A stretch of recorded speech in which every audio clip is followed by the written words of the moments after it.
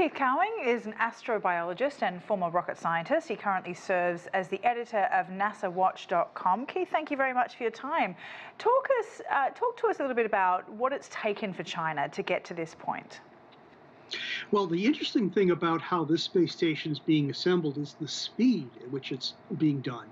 The first module has barely been up there a year. There's a crew up there now. This is going up. This will, in essence, double the size of the space station. And then in a few months, another module will come up.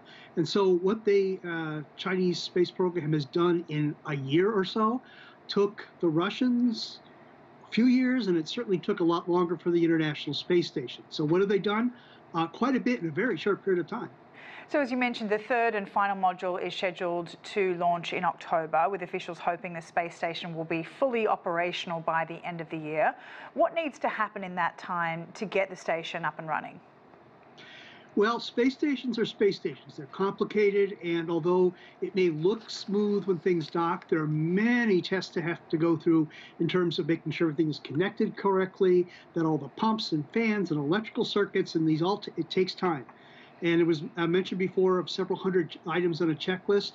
As I've said before on your program, spaceflight is all about checklists. Checklists, checklists, and checklists. And that's what the crew is going to be doing a lot of in the coming months. Now, along with the 3 sleeping areas, a space has been created for scientific experiments. What kind of experiments will be taking place here, and what are they for? Well, it'll be an expansion of what's been done first on Skylab from America and the Salyut space stations with Russia, now on the International Space Station.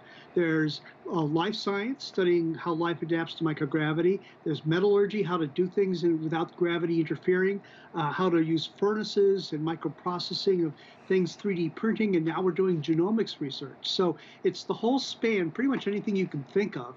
And it's going to be just expanding the world's capability to do this from what has only been capable of being done on the International Space Station up until now.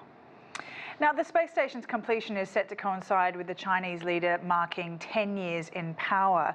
Can you talk to us a little bit about the overall, the broader political, nation-building achievement that this means for China? What does this mean for China in terms of its standing on the world stage and how it's represented in the world?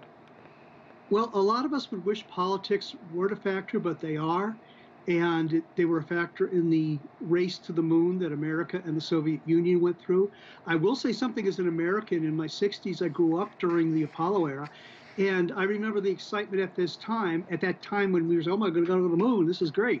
And that faded after a while. But I always ask my friends, well, what is it that China and Japan and India and many other countries are discovering about exploring space that we seem to have forgotten?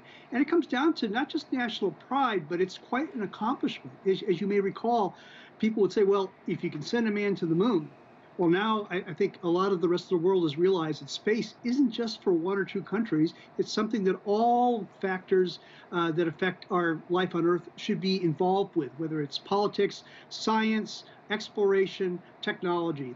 It's all there, and it's all there for everybody to participate in. Keith, really appreciate your time and insight there. Keith Cowing, editor of NASAWatch.com.